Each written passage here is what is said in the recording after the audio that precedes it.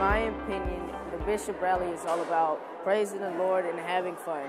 I think the best part of today will be doing the trampoline bungee jumping thing outside. Today at Bishop's Rally, I'm really excited about bubble soccer. I want to eat some Kona ice and some popcorn.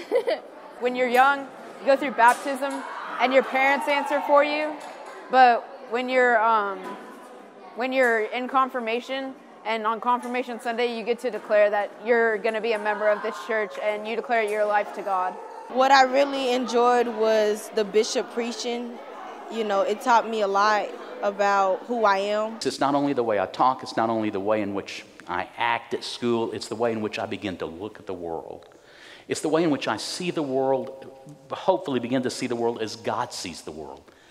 And that is through these eyes, these lenses of unconditional love.